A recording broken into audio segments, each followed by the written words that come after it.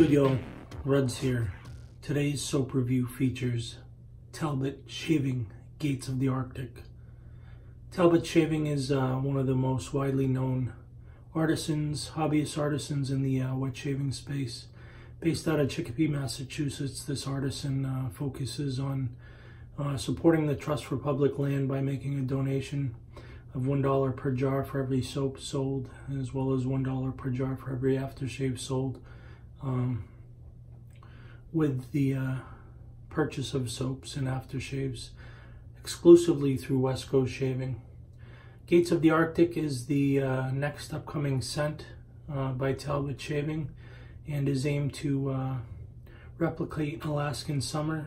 This project has been in the works for quite some time.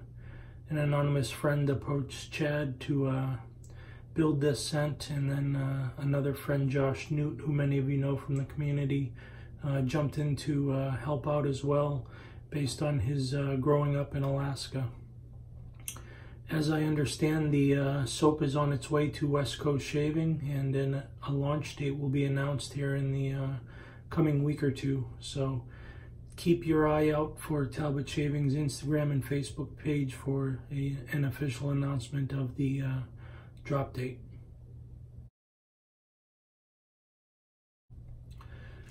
Gates of the Arctic is named for the national park, which resides completely in the Arctic Circle.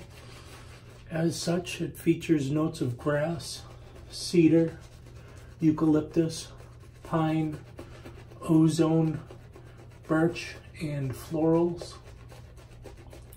This is a very clean, fresh scent that will remind you of fields and streams and snow-capped mountains. Arguably one of Talbot Shaving's best scents to date, in my estimation. This is a masculine, outdoorsy scent that I think quite a few people will want to get behind, given the time of year and the fresh cleanness of it with the outdoors aspect. It's been quite a pleasure to use this. Surprisingly, despite it being outdoorsy, Mrs. Rudds is neutral on this scent.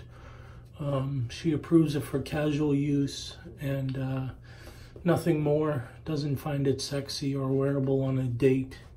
But that was to be expected based on the scent profile.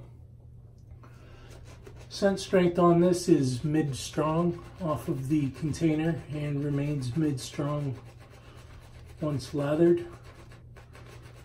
And something that's somewhat similar available in wet shaving, by my recollection, is the Chiseled Face Groomatorium Summer Storm.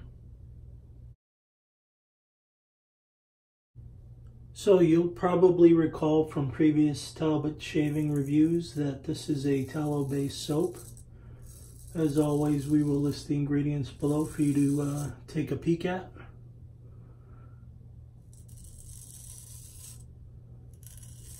The soap is on the firmer side, on the firmness spectrum,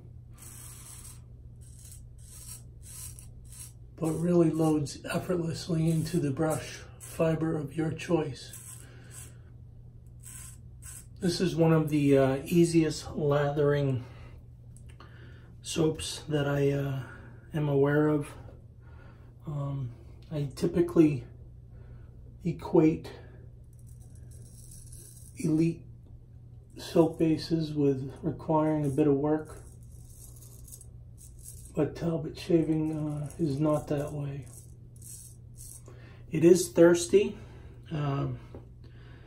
but doesn't require a whole lot of effort to really dial it in. And when you do dial it in, you'll find the lather takes on the consistency of Greek yogurt.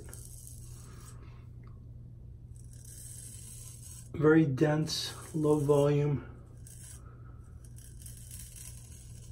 iridescent sheen to it.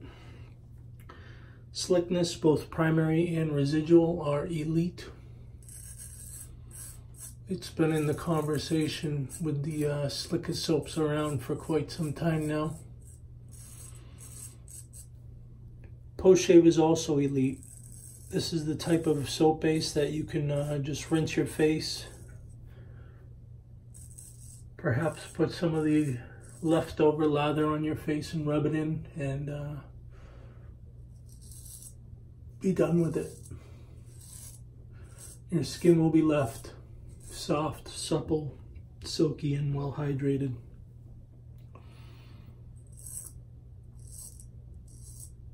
Given my experience with this soap base and the metrics we just discussed, the shave score for Talbot Shaving is a 97.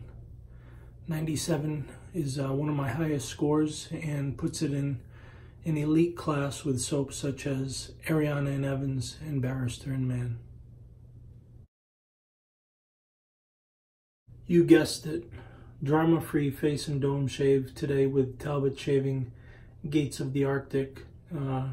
As mentioned in the scent review, this is amazing. This is a really cool scent. Probably some of Talbot Shaving's best work to date in terms of scent profiles. I think this will be widely loved by the community. Do hope you'll have the opportunity to grab one when it releases in the coming weeks from West Coast Shaving exclusively. Get ready, get all your information put in, and be ready to hit the purchase button when it drops. As always, thumbs up the video if you enjoyed it. Comment below if you have anything to say. And if you're not already a subscriber, please become one. See ya.